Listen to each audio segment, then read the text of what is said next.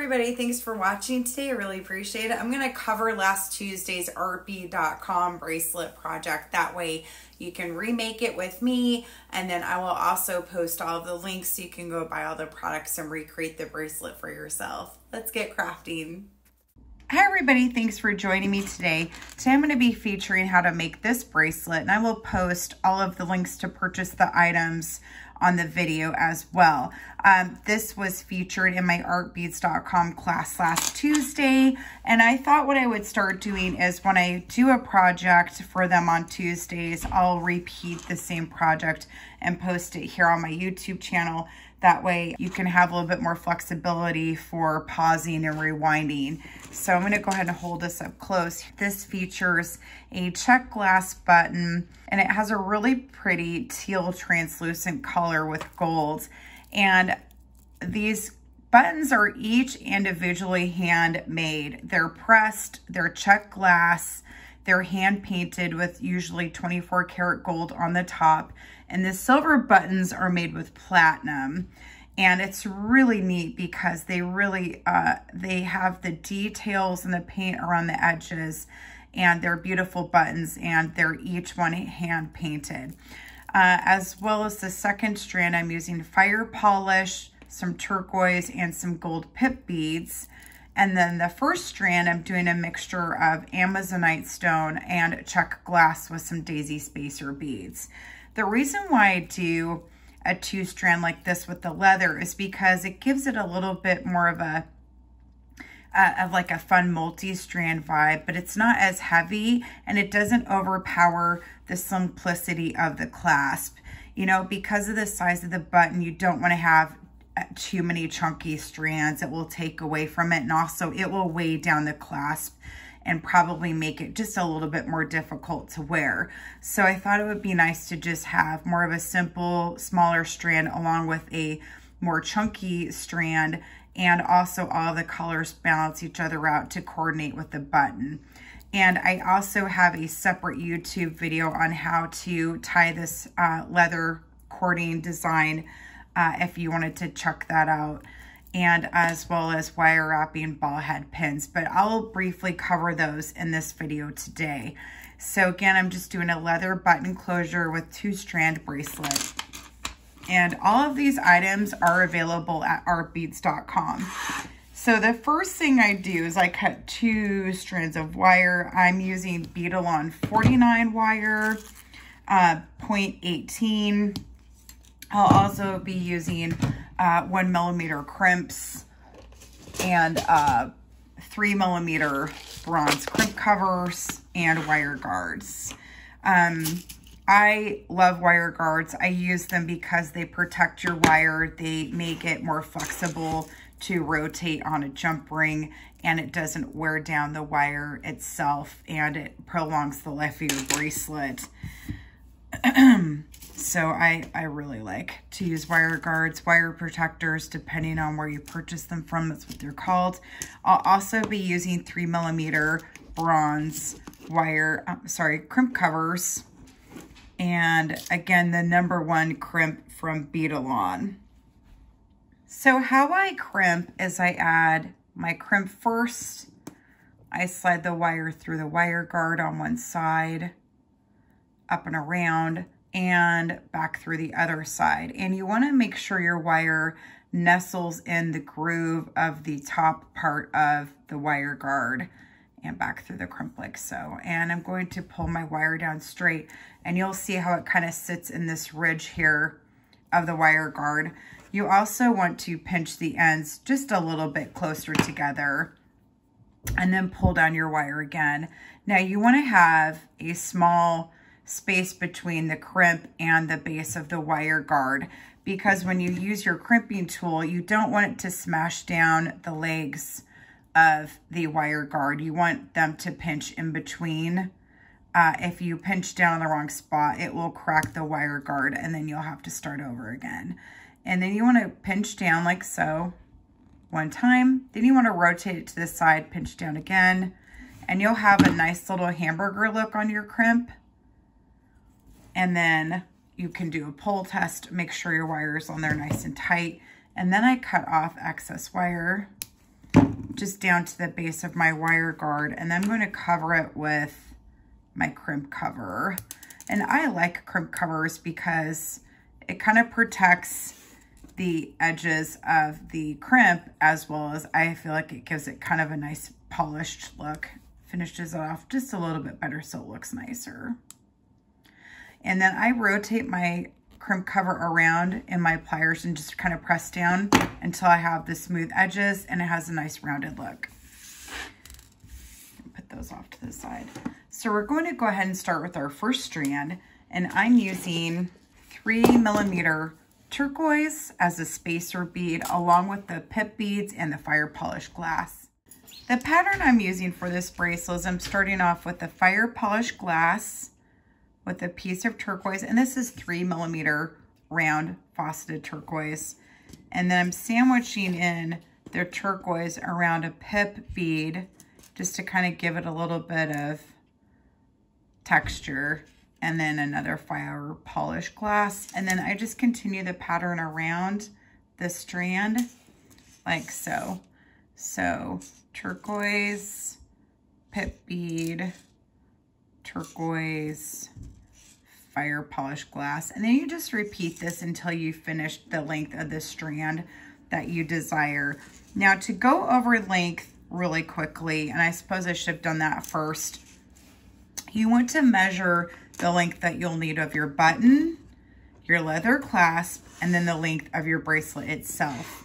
Now the leather clasp and the button will be about 1 inch in length. So if you want a 7.5 inch bracelet, for example, you'll want to bead 6.5 inches on your strand of wire. And for this one, again, I'm just going to do the turquoise on each side and then the pip bead and then another piece of fire polished glass. And here's your pattern up close. So I'm going to go ahead and finish this and I'll be right back. So I finished my strand and I'm going to go ahead and add a crimp bead again and the wire guard.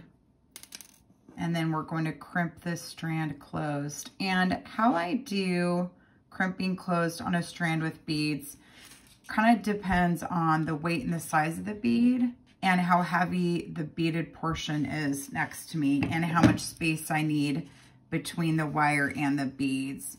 So for example, this will need to have a little bit of a gap between the crimp bead and the bead here. That way the beads can move up as I move this to form a bracelet.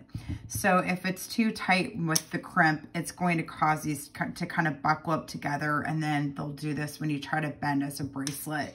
So I just want to tug on my wire enough to bring the crimp closer so I don't have too much of a gap of wire, because too much, then you'll have a big piece of wire hanging out.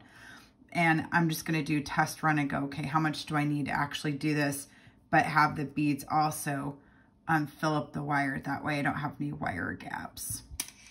So I'm just going to pull this a little bit tighter and up like this. And I'm going to use my crimping tool here, and I'm going to crimp this crimp bead down. Like so. And trim off my excess wire. And then add a crimp cover. And then you're done with your first strand.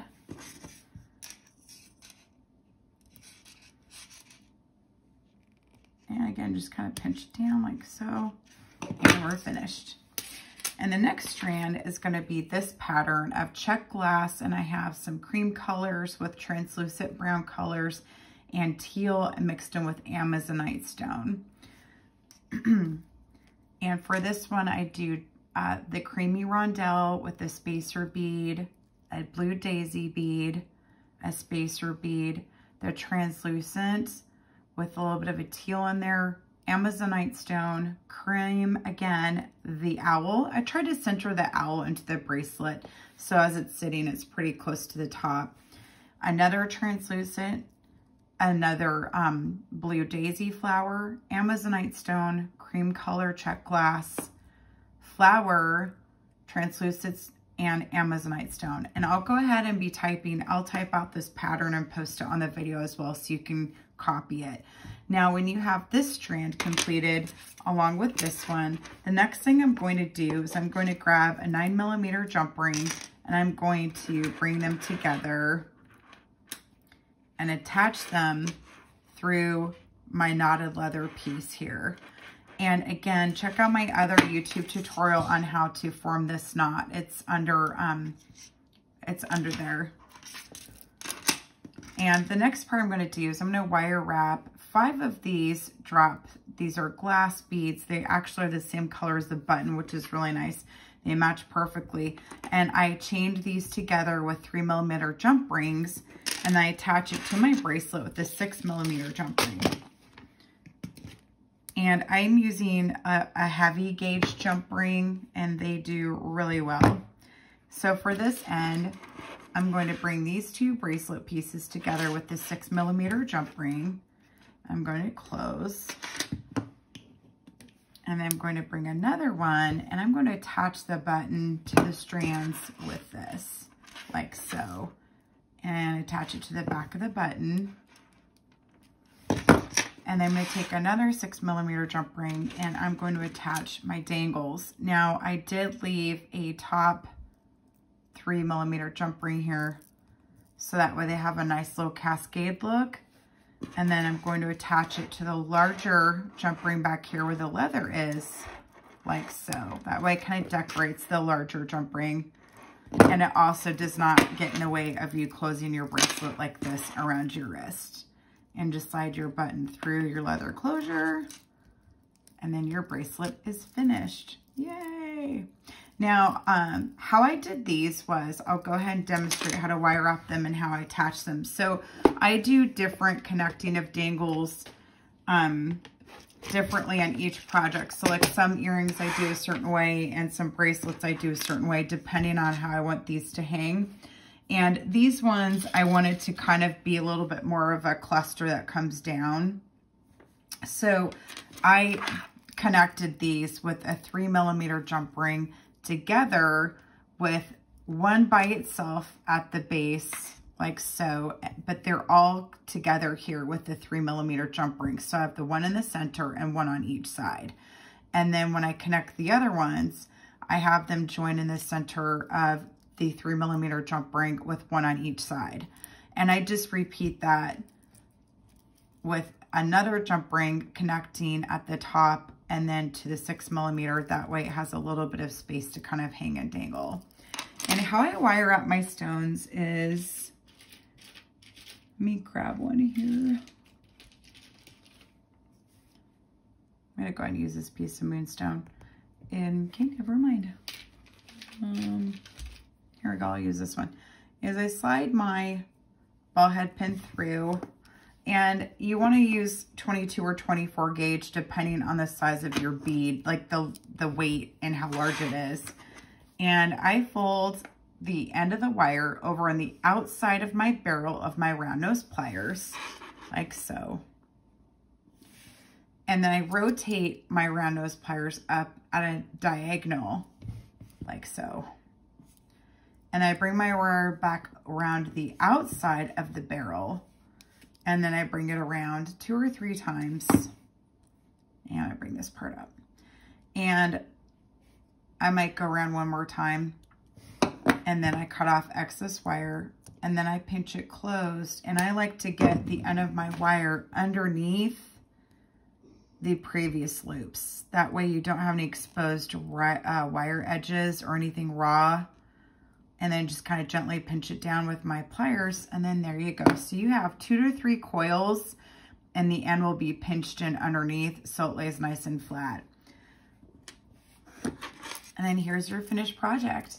Thanks so much for watching my video today. I really appreciate it. I'll post the links to all the supplies, and I look forward to seeing you on my artbeads.com live next Tuesday. Thank you.